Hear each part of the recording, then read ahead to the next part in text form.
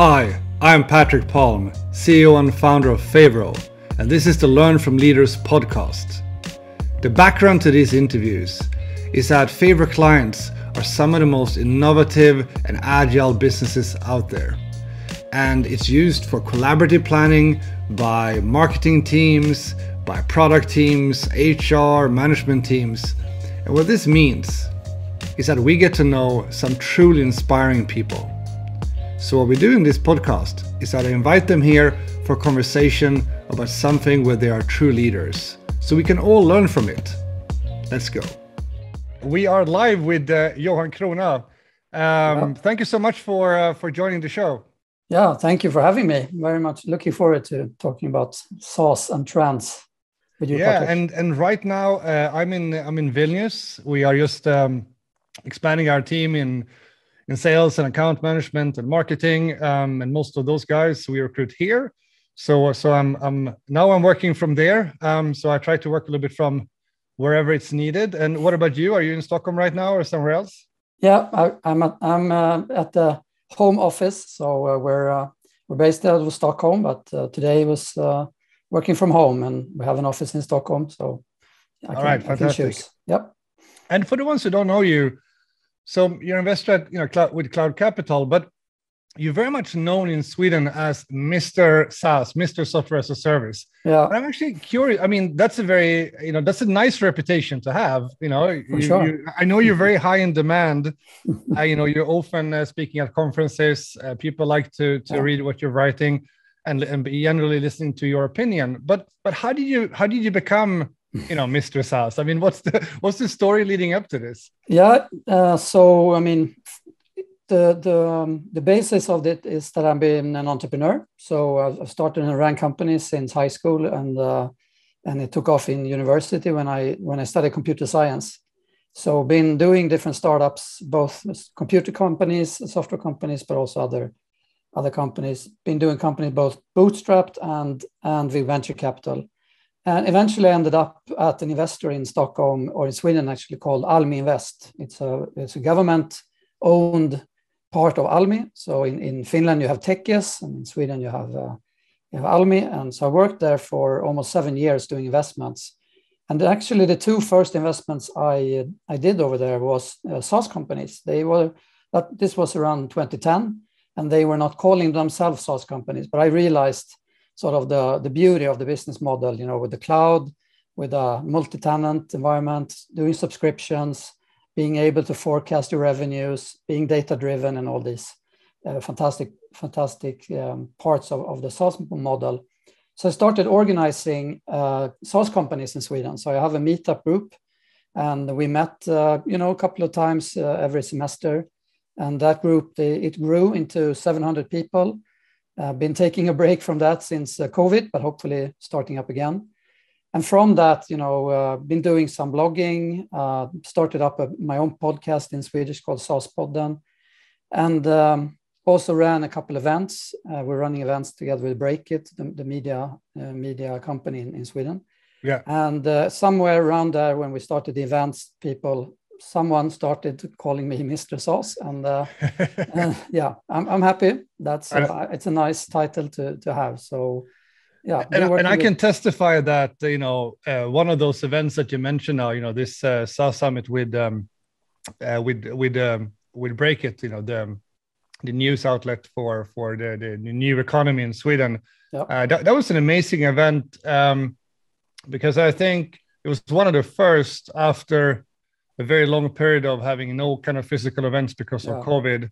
And even though this was just before Omicron, so there's been a bit of a spike, after, and now things have at least in Sweden moved back to normal. I heard that Denmark is doing the same, the UK, the masked men have disappeared now in California. I mean, things are going back to normal, which is awesome. Yeah. But this event was quite, let's say, early in the trend now of actually being able to come to physical events. And it was a very good atmosphere, and it was very nice of the organizers to invite me to do a panel as well, which was haven't been on stage putting on some nice clothes for a very long time. It's mostly been these kind of meetings, but that was great. So I do hope as much as I love the fact that, working from anywhere, living from anywhere, from time to time, I think we do need to get together and simply, hang out with each other face to face. Yeah, it's a big difference from doing it over video. Yep. So with that said, let's move into the main topic of today, because as with any industry, there are always kind of trends, and I actually really like.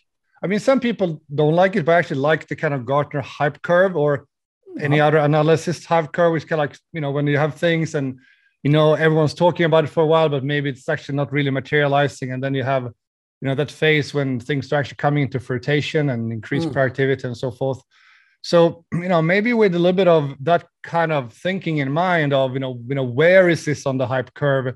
What are the trends, with SaaS that you're seeing, being the big ones in 2022?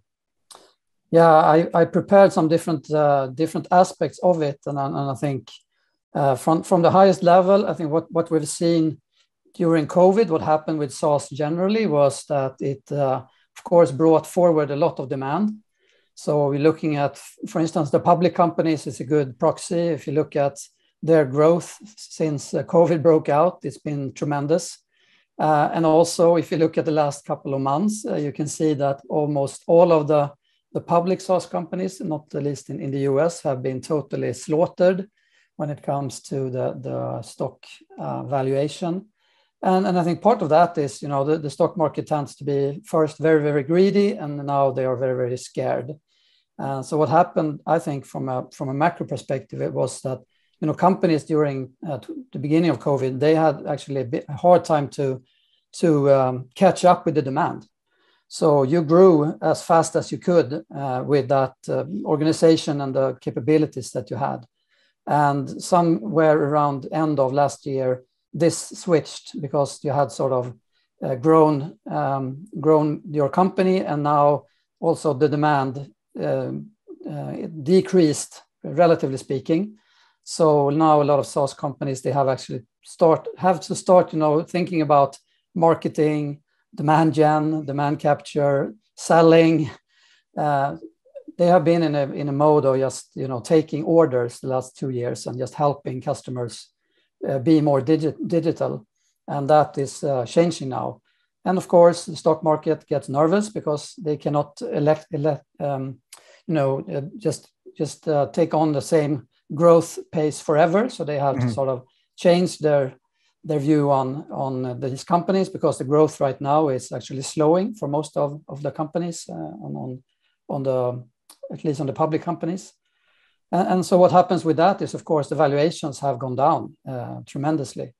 And that will probably transfer more into the private market eventually. This is usually not happening overnight, but the metaphor is usually, the train with lots of wagons. And if the engine puts in the brakes, it takes some time before all the wagons sort of find the rhythm again and everything settles down. So, I mean, in a total macro sense, of course, there's a lot of room left. The digitalization is, I think, still in the early days. We have so much more penetrations to do with smart services going into companies, helping them with productivity and so on. But it's been a ride the last couple of years. If you just look at a proxy, could be the valuations of the public stocks. At least that's one way of looking at it. Yeah, I have two follow-up questions on that. I mean, one, do you think that will also trigger more acquisitions, because there are some companies that might be in a good position to do that. Maybe they also raise some fresh capital, and now there might be some companies that are being at a more attractive valuation because some of the hype is gone, but the underlying fundamentals are really solid. Absolutely. I mean, just look at, there's been a lot of rumors the last couple of weeks around, for instance, Zendesk. I mean, they're listed and they have still, I think, a decent valuation and so on. But now when their stock price decreased a lot, actually the rumors intensified that there are different private equity firms that are looking at putting in a bid for them. So, so that's super exciting, because that somehow puts in a floor that these companies can't decrease in valuation that much more, because then the private market will actually buy them out from the stock exchange. So that's it's a good question, and it's a very nice thing to see in the market. Yeah, and I guess also between listed companies. I mean, if we look at Salesforce acquiring Slack, seeing more things like that, or absolutely. I mean, look at Salesforce is a fantastic company, and you see that they have bought themselves into different verticals when it comes to the marketing cloud and the ServiceNow and so on. So they are the behemoth too. I have a second question on that, which is slightly more long term. There's a lot of conversation. Well, actually, this has like two parts. So the first part is something that we are obviously kind of in the center of, which is that a lot of companies have now chosen that we're not going back to entirely the old normal. Actually, most reasonably progressive companies seem to have chosen a path of more of a hybrid organization where it's not going to be maybe 100% remote, but it's also not going to be 100% in the office. It's going to be way more flexibility, and this means that there's a need to be way more digitalized. So that's one thing I'm seeing. The other trend I'm seeing is there's a lot of talk, especially in the US, but I definitely notice it right now over here in Europe as well, especially since we're hiring a lot right now, which is the big quit. It's like so many people changing job. It's like I don't think I ever experienced a market where so much the employees market. People are changing jobs a lot. And this makes me think about the podcast that I did last week with Zoe, who's head of production at Timber Studios, which is a game studio that was formed during COVID. So they were kind of like COVID born. And she talked a lot about kind of breaking down organizational silos and being kind of more of a flat organization for both for productivity, but also for inclusion and being able to hire the best talent. So what I'm trying to get at with this is that maybe there's also kind of a driver here, which is around which employers are going to be the most attractive in kind of the post-COVID era, and that will make some companies, I guess, typically then a lot of these tech companies maybe more attractive than others. But so if you look at these, I mean, I kind of threw in a couple of different things there. I mean, how do you think? Do you think those things will affect as well, or? Yeah, for sure, absolutely. I think this is something that changed a lot because of COVID. Because now everybody knows that it's perfectly fine to work a lot from home, and you can make that work. And then, of course, the employers, they are really nervous because they want to have their people sometimes in the office, because that's that's a good thing. And I also thought about this before. I think one other aspect of this that we're seeing when we're meeting a lot of companies to evaluate to invest in, that is the big difference if a company has this really strong purpose or not. So there's a war for talent, as everybody knows, and now people are looking around and say, where should I spend my next couple of years? And of course, one aspect is, can I work from home? It's super central. But the other aspect is, I think, not least that important, is like, what's the purpose of this company? If you look at companies now with working, for instance, within the impact tech or in the green tech areas and so on, you see that they have a lot easier time to attract really, really strong talent, because people will also, not just look at a job like, okay, what's the pay and can I work from home, but actually, look my family in the face and be happy that I'm actually making a difference for the world in one area or another every day at work. It's not just bringing home money to pay for food. It's actually trying to make a difference. So I think that's also a lens that we are using more and more, that, okay, will this company be able to attract talent? And is there a purpose in the company? So, because that will help for sure. I think you're very right about that. Okay, cool. Let's move on. That was that was a macro trend. Okay, cool. Let's. What would be your second trend to watch? So I mean, another few trends. You and I have been on a panel before. We have talked about product-led growth. So if we're moving into more of the playbook parts, I think that the product-led growth is there's still a lot of companies that are playing catch up. They have the basic SaaS playbook has been sales led, where you hire a lot of AEs, and after a while you realize you also need to have someone book meetings, so you hire SDRs. But you kind of forget about making the product really easy to try and maybe even use it for free before considering to purchase this. And I know you guys at Favro have thought about this for a long time and are coming from being a product first company. But there's a lot of also things in the product led domain. I think it's interesting how the more mature companies are evolving. So you're seeing companies that now have very much a mixed model with like a free tier and the product led tier, and then you also have an inside sales team that are working with helping customers purchase larger deals, and you also have an enterprise team because in order to land the really big deals, you actually need to have sales going out doing meetings and demos and so on. So I think this is really interesting when it comes to, there's a lot of companies moving into the product led, but you still need to evolve your playbook also, not being too much focused on one way or another.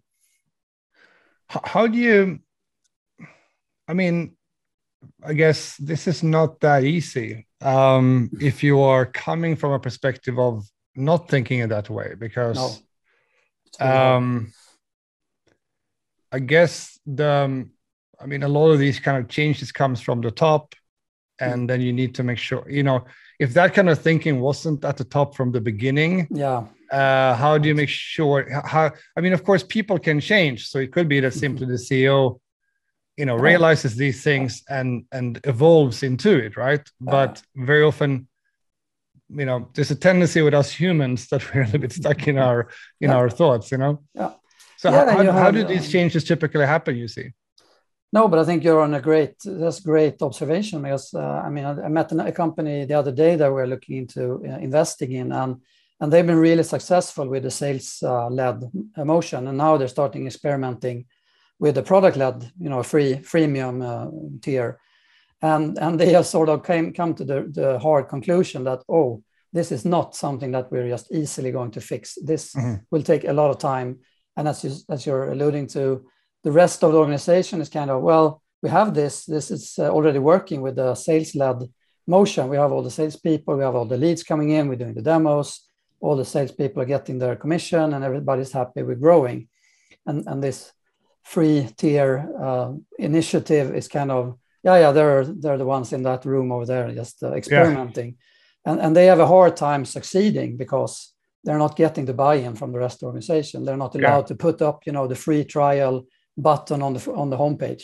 So how are we going to drive in so you run into all these different problems that you need to solve.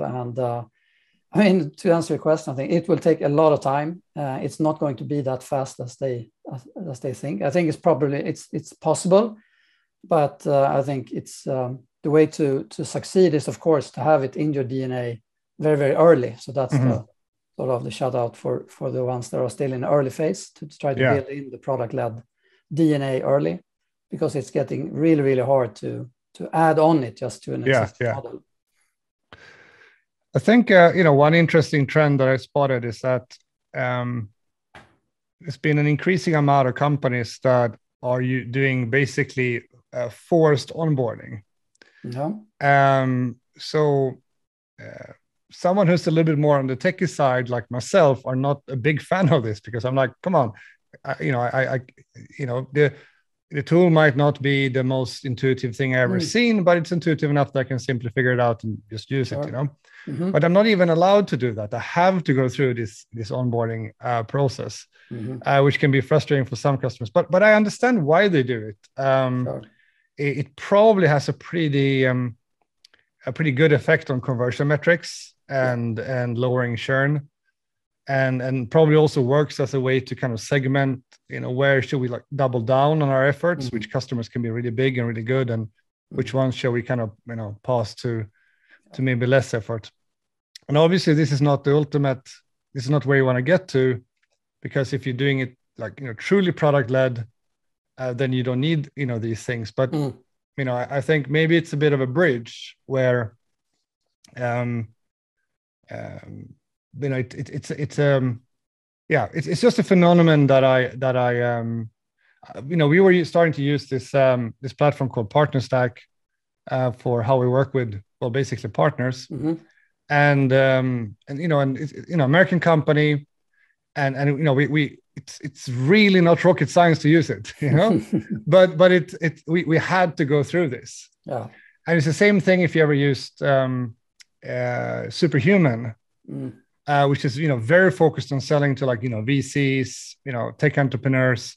So both of us are very much their target market, but you can't really buy a subscription from them without having to go through a forced onboarding. Yeah. And I think in their case, the reason they're doing this is because since they're selling something which is, most people that like Superhuman really likes it. So, they're doing something great, but I think it's still, they're competing with things like Gmail, which is also very good, but basically free.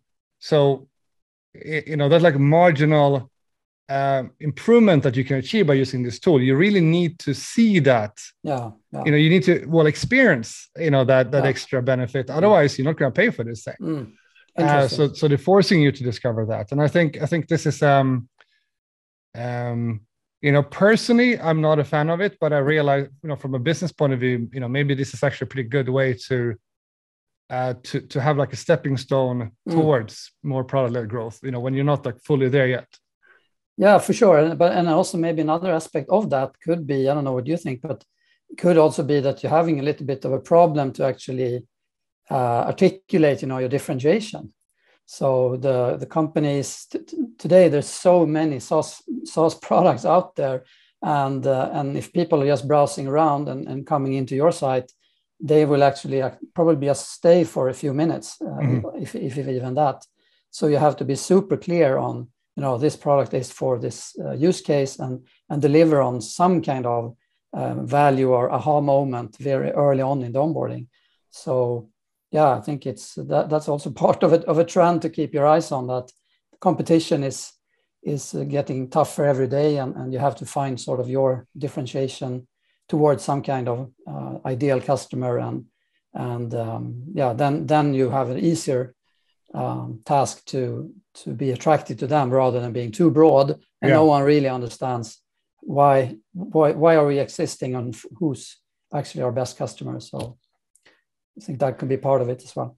Yeah, that makes a lot of sense. And so we need a third trend here, because it always needs to be three, right? Okay. So I think we got time for the third trend. Do you have one? Yeah. So if we're moving on with the playbook, I would say another trend that I'm very much into right now is the whole marketing space. I think that is also where everybody needs to start evolving really fast, or you will be left behind, because inbound marketing and putting up ebooks and collecting email addresses, that has been working for since maybe 2015 or something like that. But you can see now, just look at the most successful companies, how they're doing their marketing. They're more like a media company than doing some blog post in order to get some SEO traffic and capture leads.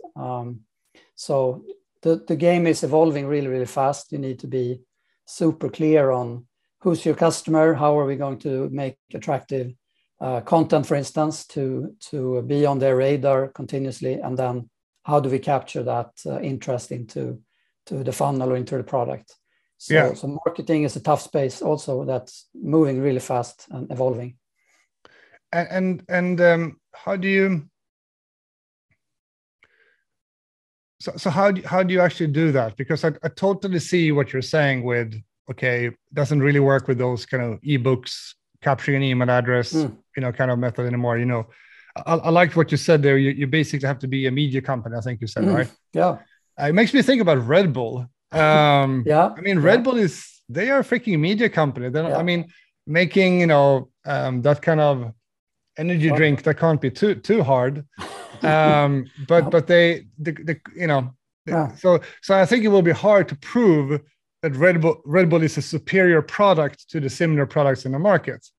But they're doing an amazing job with the content they're creating. If you see, if you look at something on YouTube, or an Insta, you know, from them, you easily go down a rabbit hole because you see one video is awesome, and you watch the next, and so they're great. But I mean, do you know, SaaS companies, do we need to become like Red Bull, or is it how much do we need to level up to be in the space today where we're competitive?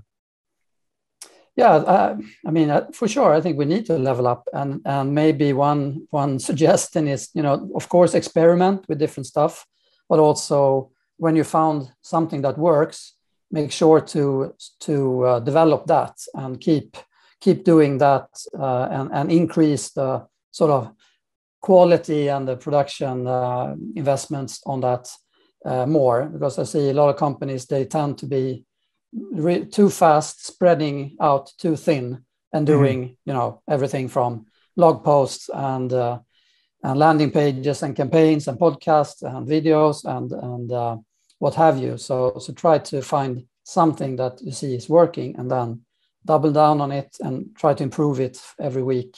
So that you get known for, you know, oh, you are the guys with TikTok, or you are the guys with the YouTube channel, or you are the guys with the awesome blog posts. So it's not much. You get the point. Yeah, I think that makes a lot of sense. And I have a feeling my head of marketing is going to use this now against me and say, Patrick, you need to double down on the podcast here now. You need to do more of them. You need to, you know, continue to have great guests. You know, you need you need to cut your hair better. You know, so cool. Sure. Yeah, you can blame me. Yeah. I think this has been very interesting, and I hope that we can do a follow up in the future and kind of like, you know, keep watching trends. As a final question, what's going to be your next kind of appearance, you know, conference or? Yeah, so actually we have a live event in Stockholm at Berns. So it's together with a really nice guys from Baboom. So they're doing a sales conference over at Berns Salonger later this spring, somewhere around May. But we will make a lot of marketing around that on LinkedIn. So just keep our eyes open on that. And I will be taking part on a panel there. Sounds great.